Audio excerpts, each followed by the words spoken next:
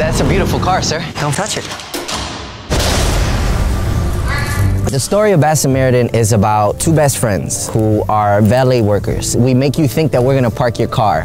When we find out where they live and we rob them blind while they're eating. We end up robbing the wrong house. Our lead character discovers a girl in jeopardy. Oh my God. Help me, please! In his panic, he makes the worst decision of his life and he leaves her there. Just get the hell back here right now before we go to jail. He puts himself in the crosshairs of a very dangerous serial killer. Do you know why you're not in jail right now? Because you're in mine.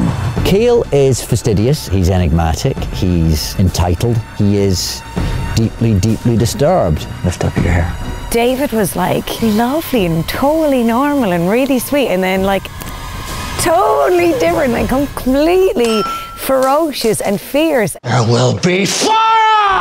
I think any monster is at their most terrifying when they're recognizable. Do you have any reason to think that somebody would want to hurt you? No. I'm just a guy.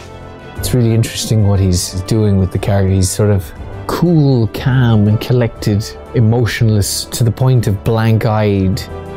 It's deeply creepy. I'm working at levels beyond your understanding. He's someone who, despite being enormously rich, probably doesn't have enough money to pay for all the therapy that he needs.